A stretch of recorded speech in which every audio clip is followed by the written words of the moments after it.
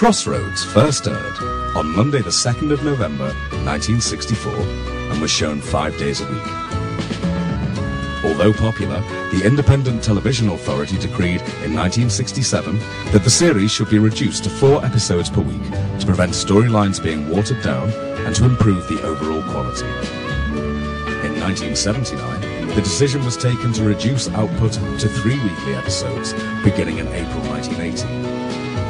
ATV planned to replace the 4th episode with a spin-off series called A Family Affair, but this idea was dropped.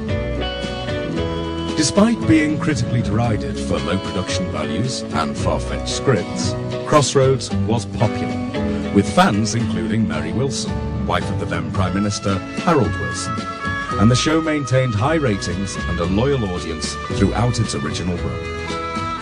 However, a number of regional companies, particularly the new ones, dropped the series because of its poor reputation. For example, the newly formed Thames Television, the franchise for the London area, decided in 1968 to stop showing the series. This was unpopular with viewers, with complaints reportedly including one from Harold Wilson himself. 6 months later, the decision was reversed,